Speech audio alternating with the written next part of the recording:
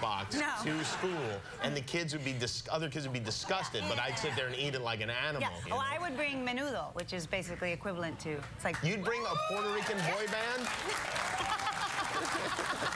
It wasn't a Puerto Rican boy band. It wasn't. Oh, okay. It was the soup you would bring. Yeah. I see. I got confused there. I know. Ricky Martin was in that back then, though. I know you were in Texas doing a book tour in your hometown there, right? Well, not even in my hometown. Oh. I went to Dallas and I went to Houston.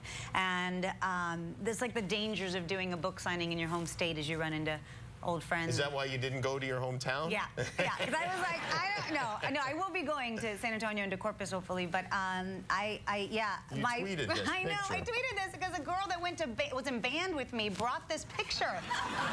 I can't believe you were in band. I was a band geek. Yeah. You were. What instrument did you play? Clarinet. I played clarinet. I played the clarinet in the band. Have we talked about this? I don't think so. I don't think so.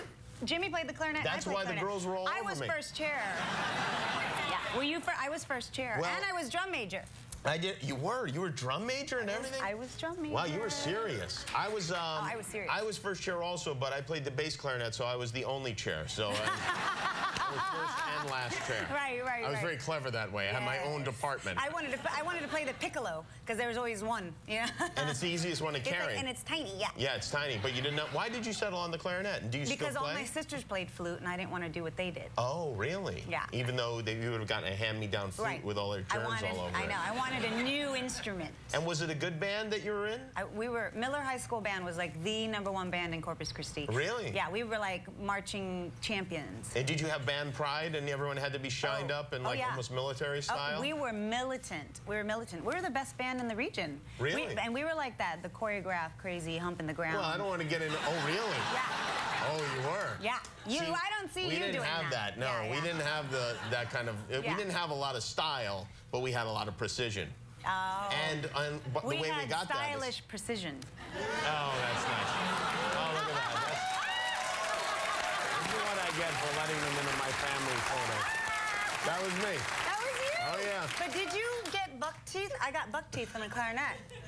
No, luckily my teeth were poking my tonsils already, so it actually brought them out to even, and they came out perfectly. I had to fix my teeth. You did? You played that hard? Do you ever play anymore?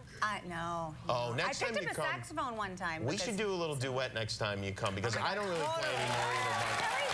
But yeah, absolutely. We'll have like a recital. You guys will come.